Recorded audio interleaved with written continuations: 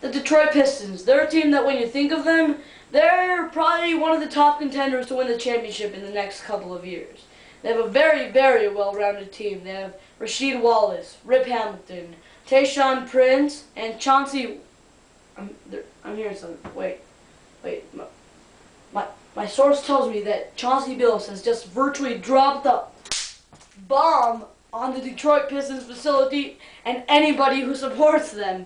He has just opted out of his contract and will be an unrestricted free agent as of July 1st.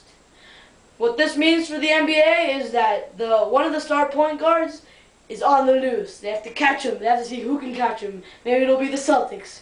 Maybe it'll be the Trailblazers. Who knows? But the team that I think wants him the most is definitely the Boston Celtics. The Celtics have been trying to pull in Kevin Garnett for the past couple of months. Garnett says he's unhappy, but he doesn't want to go to Boston if he is going to leave Minnesota.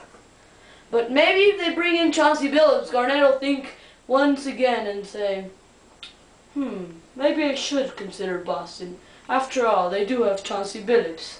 And I think if they manage to somehow bring Garnett and Billups in, they will be one of the most dominant teams in the whole entire NBA, and they will be virtually impossible to stop because it's big and small, the perfect combination. Maybe the next Shaq and Wade, and maybe in the next 20 or 30 years, people will be saying, oh, those Boston Celtics of the 2000s, they were the best team in NBA history.